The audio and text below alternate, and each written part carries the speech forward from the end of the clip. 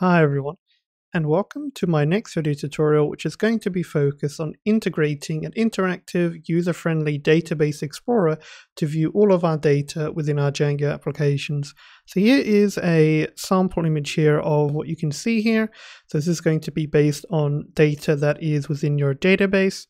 And what you can also do is you can go on ahead and set various filters here to just evaluate your data. And you can also get like a copy of it by downloading it as a CSV file, for example. Right, so let's get started.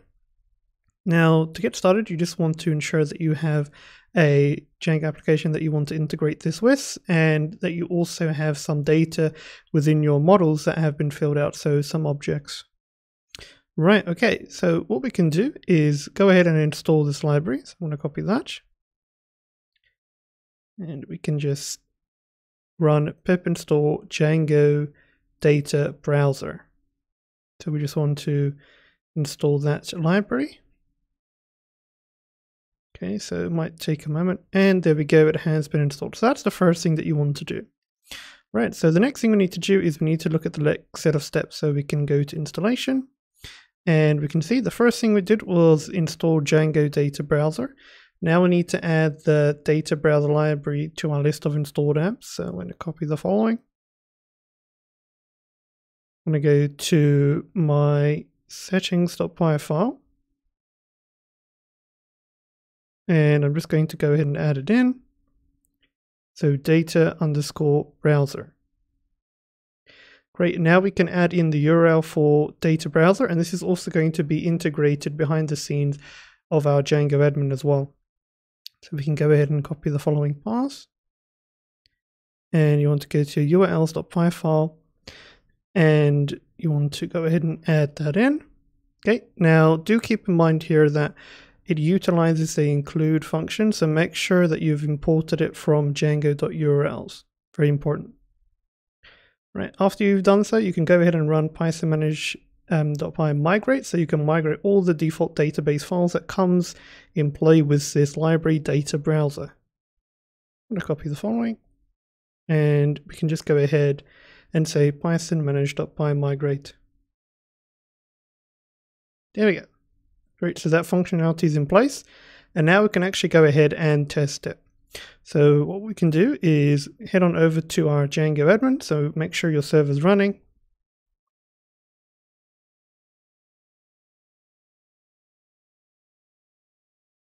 Okay, then we can just say /admin, and now you want to enter in your super user credentials. If you're unsure of how to do that, I'll show you how you can quickly do so. So you can just stop your server and just say python manage.py create super user. You want to give a username to your super user, so I want to say honor2, skip email, enter in a password. And again, so keep in mind your super user credentials, then rerun your server.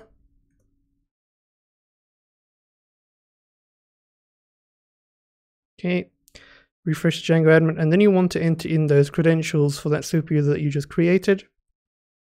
All right, and once you've done so, you can log in. Okay, perfect. Now you'll notice that the data browser app here is now registered. Now to access it, you just need to be logged into your Django admin. You don't have to go on ahead and access it this way. So this is just going to tell you that, hey, data browser has been set up. Okay, so we can essentially just log out now. And now what I want to do is go ahead and copy this URL here. So data-browser. Then you can go ahead and just append that like so. So your localhost and then data-browser. Then that's going to prompt you to go automatically to your Django admin. And that's going to allow you to view this dashboard right here. So again, go ahead and enter in your credentials, and now you're going to want to access data-browser. Okay. All right, so once you've entered that in, you can log in. Okay, and here you are. So this is officially now your Django data browser. So here you can see a list of the models that you have for your application. So we can see we have the default user model, the group model, and here web app is my custom Django app with the associated model, which is custom, and it is called customer. I can select that. And here you can see you can view all of your data. And here on the left-hand side, it's going to show all of the relevant fields that pertain to your particular model that you selected. So this is the customer model from the Django app called web app. And to see this in a different light, I can show you in this way. In my application, you can see I have a Django app called web app, which coincides with what's listed here. .customer, and customer, of course, is my custom model that I created called customer, and we can see all the fields or attributes. So account creator, first name, last name, email, phone address, city, province, country, etc. And of course, that is all listed out here, and I can of course select that.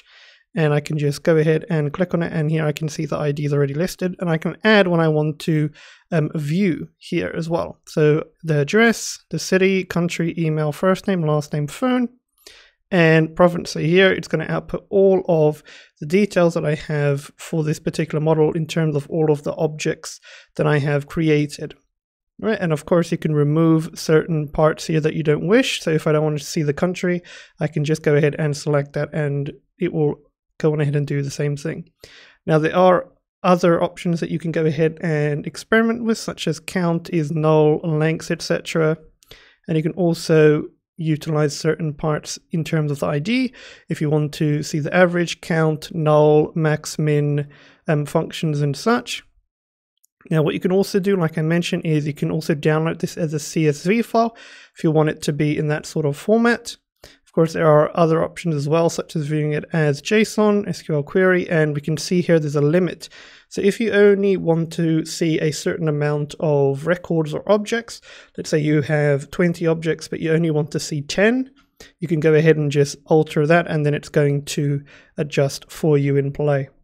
Okay, so this is a very helpful tool that you can utilize in your Django projects if you just want to see your data in a more visual format. So as you can see, the data is a little bit more concrete, a little bit more visual in terms of just the default, how can I say, Django admin that just lists everything for you in a certain light. All right, now there are also additional settings that you can add into place here. So if we scroll down here, you can see that, let's just zoom out a tad bit. There are some settings here, and it also shows the default. Of course, you can set this up in your settings.py file if you just want to set certain properties here in place in terms of what you want to utilize. Alright guys, so that's it for this video tutorial. As always, thank you for support, and I'll see you next time. Goodbye.